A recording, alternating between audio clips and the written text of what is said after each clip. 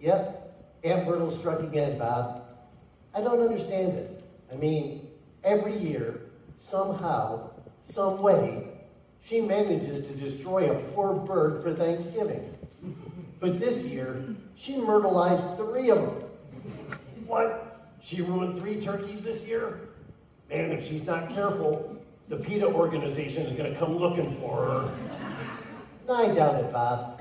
I think PETA stands for People Eating Tasty Animals. And trust me, there's never any of that going on at Aunt Myrtle's on Thanksgiving. This year, she tested her fine culinary talents on the turducken and somehow went 0 for 3. And her ambrosia gravy is always underwhelming, to say the least. Oh man, Stinky, that's too bad. Your Thanksgiving dinner destroyed, just like all the birds who have gone before them. So, what'd you end up doing for dinner? Oh, I ate all of it. I mean, I was starving, so turducken it was.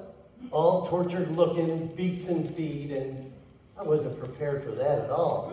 Woo-hoo-wee! Did I hear you boys talking about having turducken for dinner on Thanksgiving? Well, kinda, Zeke. See, we were at my Aunt Myrtle's for dinner, and,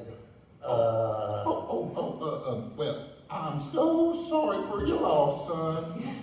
I hope the 3 birds weren't family pets or nothing, but hey, on a happy note, my great-great-granny made us one delicious feast of all feasts.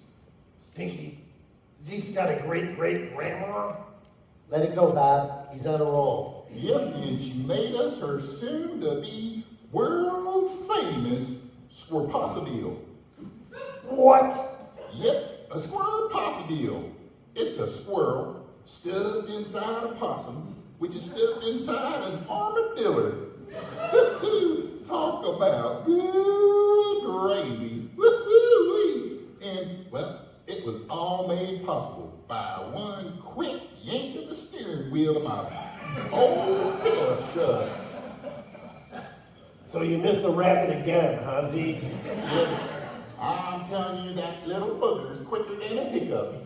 But, hey, getting 3 out of 4 made one fine Thanksgiving dinner. I tell you what. What? Huh? Oh, well, what I was saying was, well, that there rabbit always has a look on his face like he's prepared for whatever's coming his way. And, well, that's something we should all think about this time of year. Well, this time of year, I'm thinking Thanksgiving's over. And now it's time for Christmas lights, candy canes, and, yup, me too, Stinky. It's not that complicated. But it sounds like Zeke's brain got stuck in neutral again without a burned-out clutch.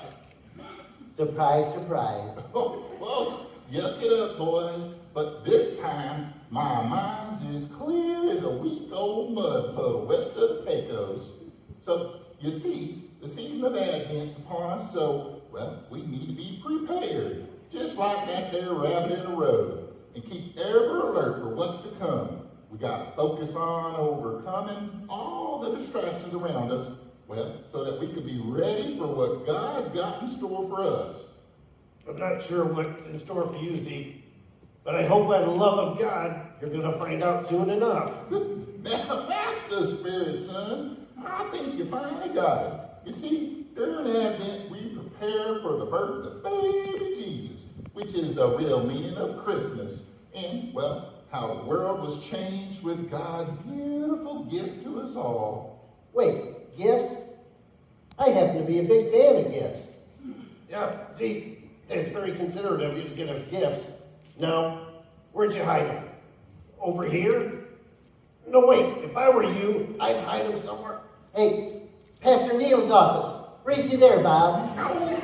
Get back here, boys. Not my gift to you. We're talking about God's gift to us all. And, oh, never mind. Just be prepared, see? Be prepared and stay focused.